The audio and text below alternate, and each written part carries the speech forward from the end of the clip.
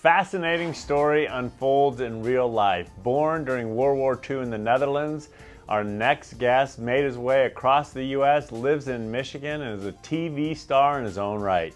You may have seen his show on National Geographic's Wild, but he joins us right now. Jan Pohl, thank you so much for this great book. And what do you wish most vets would learn from you into their practice? I am a down-to-earth veterinarian, and I'd like to get the best results for the least amount of money. I like to help the people. Michigan is a little depressed financially, I guess, so many people cannot afford the expensive treatment for their dogs, so we try to help them out, because I still think everybody should be able to have a pet, because they are so important in human lives.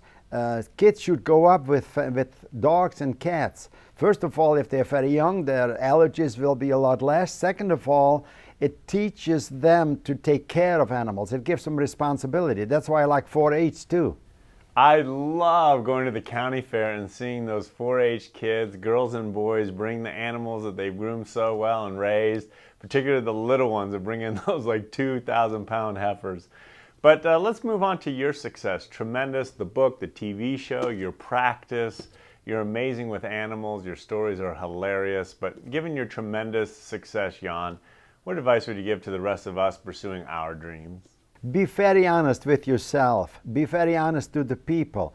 Do not tell them things that are not true, or say something, oh yeah, your pet is going to be fine, and 2 weeks later the pet dies for no reason whatsoever.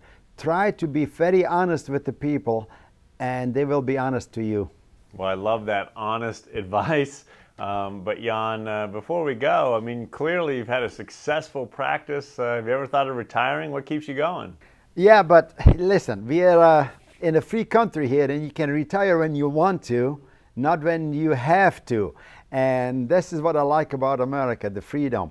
And let's keep that. But anyway, yes, I like my job. And as long as I can do it, I'd like to keep going. And finally, Jan, I've got to ask, you've had a beautiful marriage. I know you courted her on a black stallion when you proposed. But what's the key to a great marriage? Yes, dear. 2 words.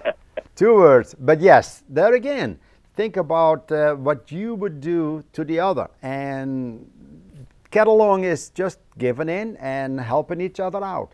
Diane has worked with me in the clinic for 34 years, and we get along just fine.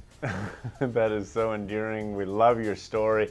Congratulations on the brand new book. I highly encourage everyone to get it. It's a great read. Thanks for joining us. Thank you, Conn.